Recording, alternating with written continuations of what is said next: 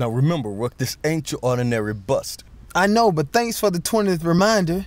Damn! Some of the guys told me some crazy shit, so I know what Carmelo is capable of. The shit this dude has done is not pretty. Well, since we got him surrounded, I think he's finito. Did I ever tell you about the time when we almost thought we had it? Nigga, why you keep questioning me? Alley trained SWAT officer named Lee Brooks worked at our precinct before I got hired. He was assigned Carmelo's case. One day he and his team was outside Big T's. You know that biker bar on 23rd y'all was fucking telling me about?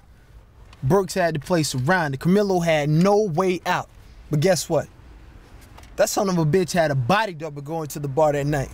I don't know how he knew the team was gonna be there, but he knew. Anyways, Brooks started firing. Took out the double. Took out a couple of innocent bystanders. Later that year, he was asked to resign. Guys said he ain't been the same since. Shit! Come on, Walker, let's go. We might have another Lee Brooks on our hands. Blast up the ass.